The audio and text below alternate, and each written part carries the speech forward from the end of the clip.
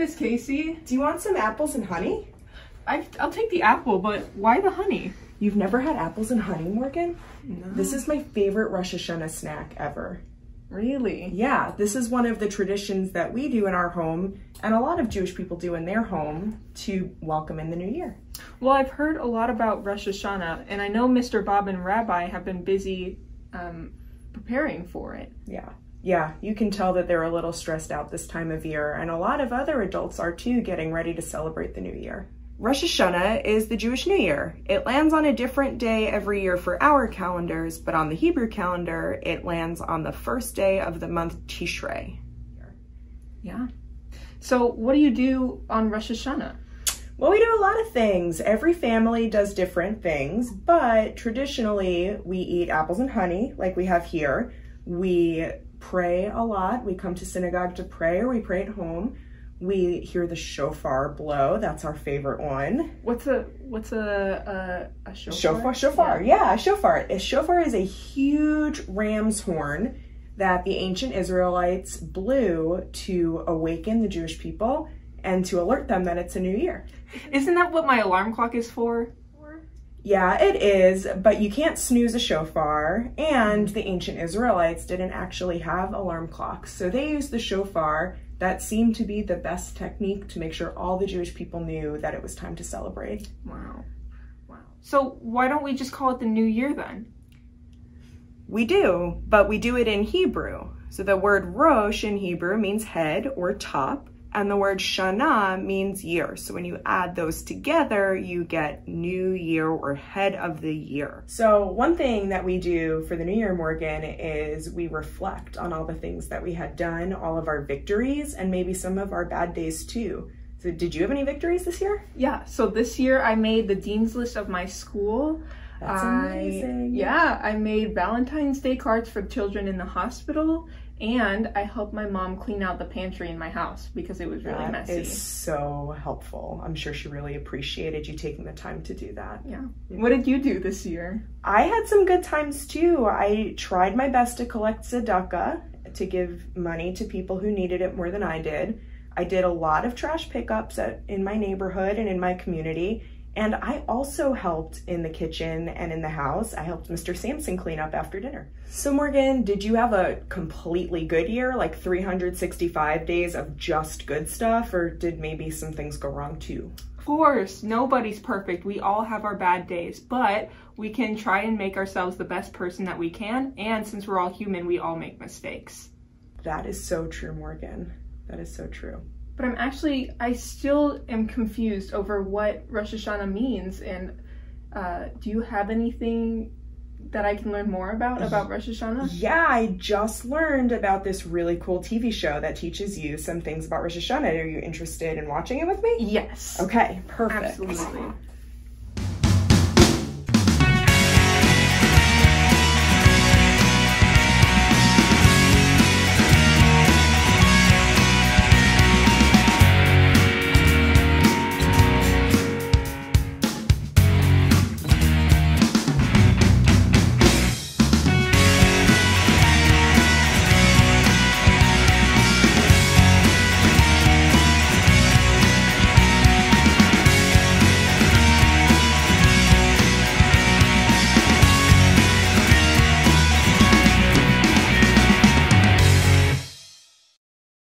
Welcome to the CKA dump. This is where you throw away your bad days and recycle your good days. If you want to make a deposit in one of our new recycling facilities, please follow the following categories. Good deeds for yourself go in bin A. Good deeds for the people that you love, like your friends and family, go in bin B. And good deeds that you do for your community and strangers go into bin C. If you find that you have more to throw away than to recycle, that's okay. That's what we're here for. So, Morgan, we're kind of learning that people do Rosh Hashanah very differently. Do you have any interesting family traditions maybe that you guys do at home or at school or out in the community? So with my Hillel family, we always have a apples and honey bake-off. That is so cool. And so we always bake a dish with apples and honey in it, and then we judge to see which is the prettiest, which is the most creative, and which is the tastiest. And I love that. It's like the Great Jewish Bake Off instead of the Great British Bake Off. yeah, That's too cool. let's see what other families are doing on Rosh Hashanah. Apple chicken, and Who then makes apple chicken? and we deep apples and honey, and try to guess what else. What else? I can't make a guess. Oh, well, I don't think Reagan's gonna guess it. What shape is our challah? A circle. And do you know what we put in it? Raisins. We put raisins in. And what's all that for? What's the name of the holiday? Rosh Hashanah. Yeah, good job, Rim. Rosh Hashanah, our family tradition is to dip apples in honey. Sometimes with sprinkles.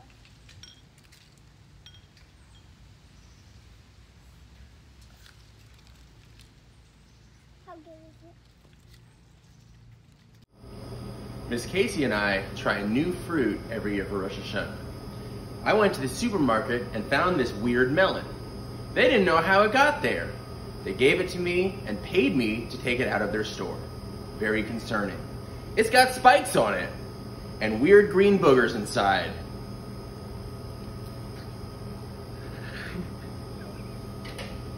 Happy Rosh Hashanah! In our family, our Rosh Hashanah tradition is to all come together for services and then after lunch to go eat lunch at an Italian restaurant. Since we're in quarantine this year, we'll be ordering in some Italian. And also, the morning of Rosh Hashanah, we love to have challah and honey for breakfast. Another one of our tradition is to make applesauce. Oh my gosh! Pick it up and keep hitting it, Reed. Oh! I have to grab it. Oh! And Tilly, what do you say?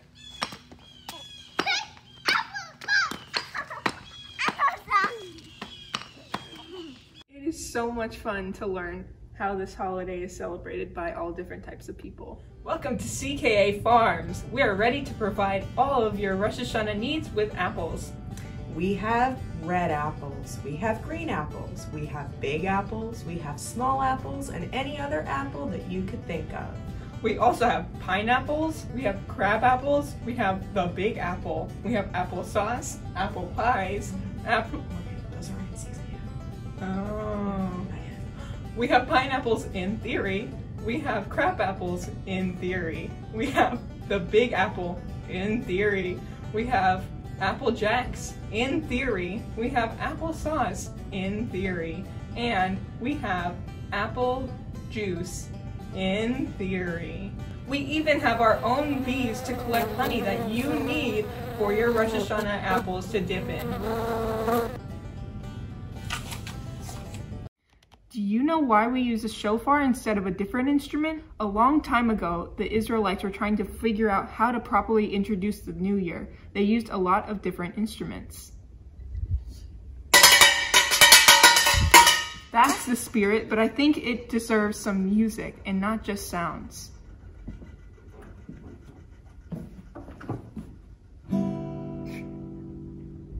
That's a little bit better, but the guitar isn't loud enough, so like people couldn't hear it across the mountain.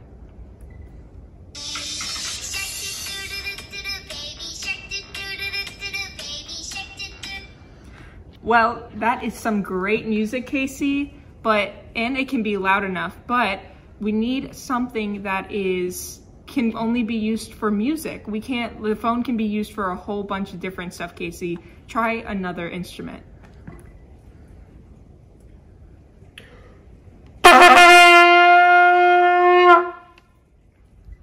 Wow. That's really loud, Casey, and that was really good music. But we need an instrument that isn't man-made, and the trumpet is a man-made instrument. We need something that's made from nature. Why don't we try the shofar?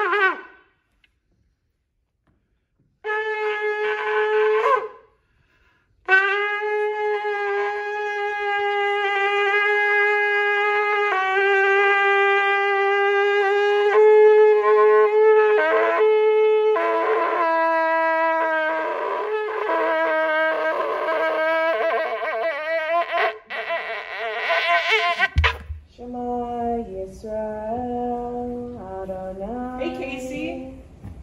Hi, Morgan. How are you? I'm good. That is one of my favorite songs. Is it on iTunes? You know what? I really don't think so, but it's called the Shema. It's something that we sing every single day. Every single day? Every single day. Why do we say it every single day? We say the song every single day to remind us to listen. Morgan, hey Morgan. Hey, to remind Casey. us to listen and hear. The first words are "Hear, O Israel." We want to listen to ourselves. We want to listen to those around us, Morgan. And we want to be listening to God, and we want God to be listening to us. So I heard everything you just said, but what's the difference between listening and hearing? That's a really good question. There's a big difference. When we hear, what we're doing is allowing sound to just go through our ears like it normally does. But when we're listening, we're understanding and we're focusing and we're paying attention. So what are we listening to? Well, when we say the Shema, like I said, we're listening to ourselves. We're not everything about ourselves. We're not listening to see if we're hungry. We're not listening to see if we have to go to the potty, but we're listening to ourselves to see what we need and what we need to be doing. We're listening to the needs of those around us, and most importantly, we're listening to God.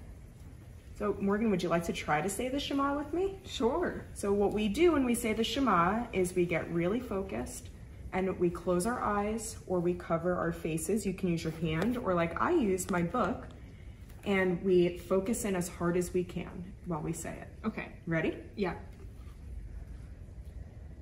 Shema Yisrael Adonai Eloheinu Adonai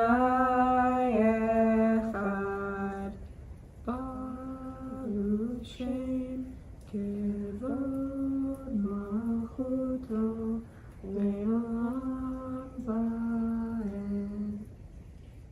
So Morgan, now that we're really listening, is there a song that you can teach me? Yeah. So this is one of my favorite Rosh Hashanah songs. It's called L'Shana Tovah Tikatevu, and it has some Hebrew, but in Hebrew can be a little bit challenging, but I know you can do it. Okay. Okay, so the Hebrew, there are 3 Hebrew words in this song. L'Shana, L'Shana, Tovah, Tovah, Tikatevu. Tikatevu. Perfect. That was good. And so L'Shana Tovah Tikatevu means may you have a happy new year. Okay. May you have a happy year. Okay. A new year, a year of peace, a sweet new year. Okay. And so they're all basically the same thing, but we want to emphasize, we want to make sure that we know that L'Shana Tovah Tikatevu, may you have a happy year. And so it's a greeting that we say to everybody on Rosh Hashanah. Okay, that makes sense. Can you show me what it sounds like? Sure. So I'm going to sing it through once, and then we can sing it together. Perfect. Okay. L'Shana Tovah Tikatevu, L'Shana Tovah Tikatevu, Tikatevu, Tikatevu. Now in English, may you have a happy new year, may you have a happy year, a good year, a year of peace, a sweet new year. Okay, I think I'm ready. Okay, you ready to try it together? I'm ready to try it together. Okay. L'Shana Tovah Tikatevu. Together. L'Shana Tovah Tikatevu, L'Shana Tovah Tikatevu, Tikatevu, Tikatevu. English, may you have a happy new year, may you have a happy year, a good year of peace, a sweet new year. Wow, I really get it now. Rosh Hashanah is about doing good for ourselves, our family, our community, and to God, celebrating the new year, and for apologizing for the things that we have done with the understanding that we're not perfect and that we can always do better. That's exactly it, Morgan. You got it. If I'm really listening, I can hear how hungry all this learning has made me. Well, it's a really good thing that I brought snacks today, huh? It's very good. So, Morgan, there's one song that I really, really love from when I was little. Would you like to learn how to sing it? Yes, of course. All right, Morgan, so this is how it goes. Repeat after me. Repeat after me. You are the best. You are the best. Dip the apples. Dip the apples In the honey. in the honey. Make a bracha loud and clear. Say a bracha loud and clear. Lashana Tova. Lashana Tovah Umetuka. Umetuka. May you have a sweet new year. May you have a sweet new year. That's right. Let's do it together. Yes. Ready? Dip the apples in the honey. Say a bracha loud and clear. Lashana Tova Umetuka. May you have a sweet new year.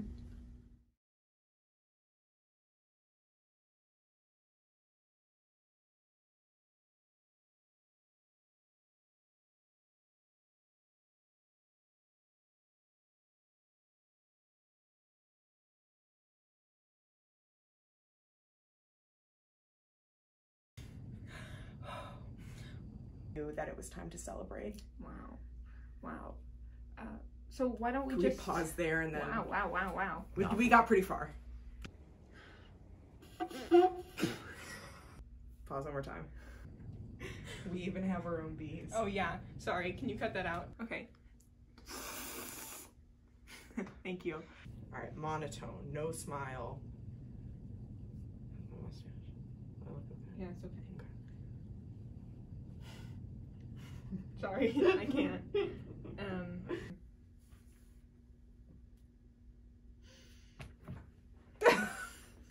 Sorry. Very cool. Of course. Yeah. Pause. We're almost done. Why don't we try the shofar? Of course, nobody's perfect, but Nobody's perfect. difference between listening and hearing, because I just heard everything you I said. can do that. Okay. Miss Casey is a singer at a heart. man and can't sing as high as the other ladies. All right, whenever y'all are ready. Do a lot of the time for English. Why don't we try the shofar? Welcome to the CKA.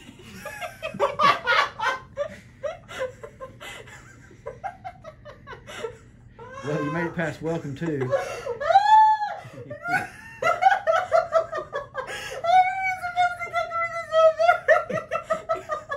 It's okay. Welcome to the CKA plan. Okay.